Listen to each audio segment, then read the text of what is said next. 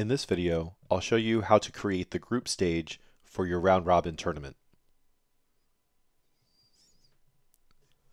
Starting from your tournament homepage, select the Groups option from your admin menu. Enter the total number of groups that you want to create. Players will be randomly shuffled and automatically added into their groups, and all of the group fixtures will be created as soon as you submit this form. You can enter your number of groups and see how many groups of different sizes will be created. For example, if we want to have 2 groups, we see that there will be one group of 7 and one group of 8 players. If we change that to 3 groups, we see we will have an even distribution of 3 groups of 5 players.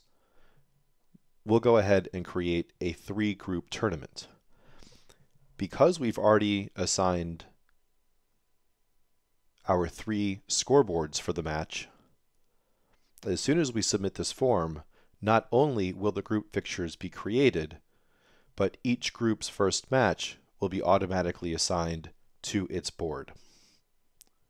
So we'll hit Create Groups. We'll wait a moment for the fixtures to generate.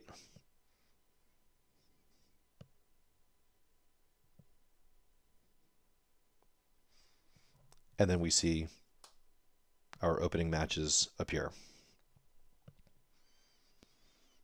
And that's how you start your group stage tournament on Darts Atlas.